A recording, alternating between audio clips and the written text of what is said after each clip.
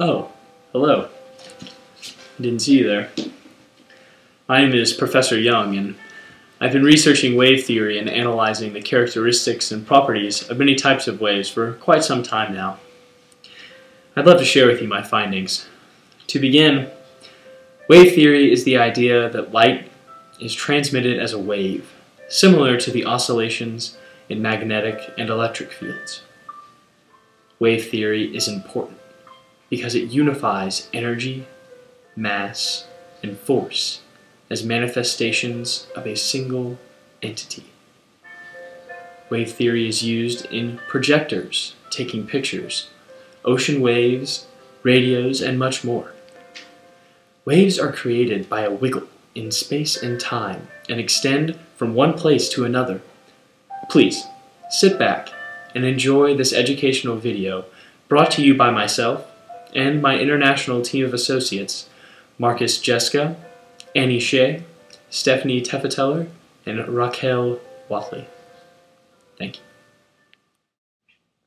Here we have a spherical wave. A spherical wave is one whose equiphase surfaces form a family of concentric spheres. The direction of travel is always perpendicular to the surface of the spheres. Our first measurement is the wavelength. That's defined as the distance between the crests of two waves, and that length is 2.5 centimeters. Next, we have our wave frequency. Wave frequency is defined as the number of waves per second, and this is 3 per second. Next, we have our wave speed.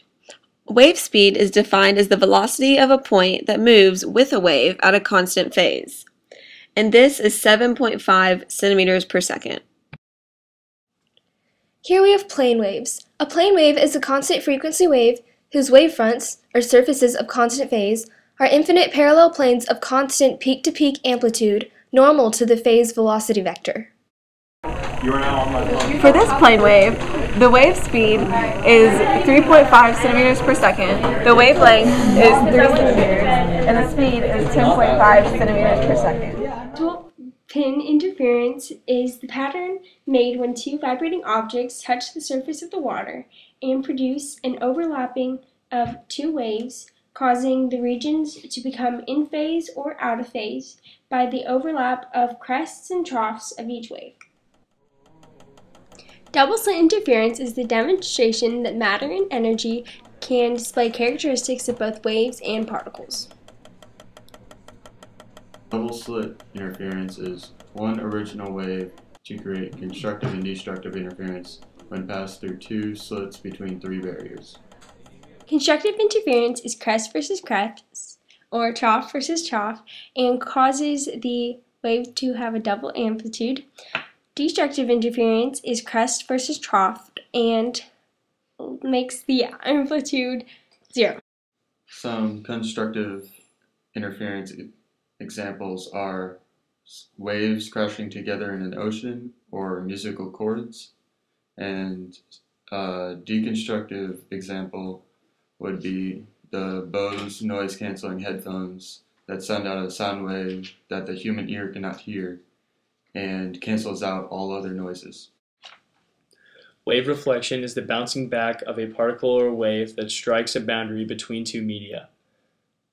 The angle of incidence is the angle between an incident ray and the normal, which is an equal angle made with a line perpendicular to the surface and an incident ray or reflected ray. The angle of reflection is the angle between a reflected ray and the normal to a surface.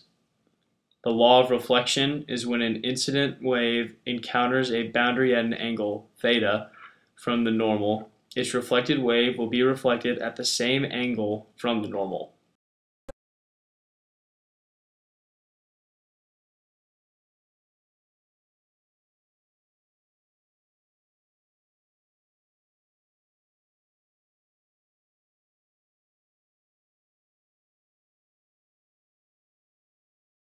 Examples of wave reflection include echoes and light hitting a mirror. Here we have diffraction, which is the spreading of a wave disturbance around and beyond the edge of a barrier. When a traveling water wave hits an obstacle, the wave fronts spread out around the edge and becomes curved. Shorter wavelengths bend the least when encountering the edge of a barrier. They are in contact with the edge for a shorter period of time. The Doppler effect shows the change in frequency of a wave due to the motion of the source or the edges of an opening.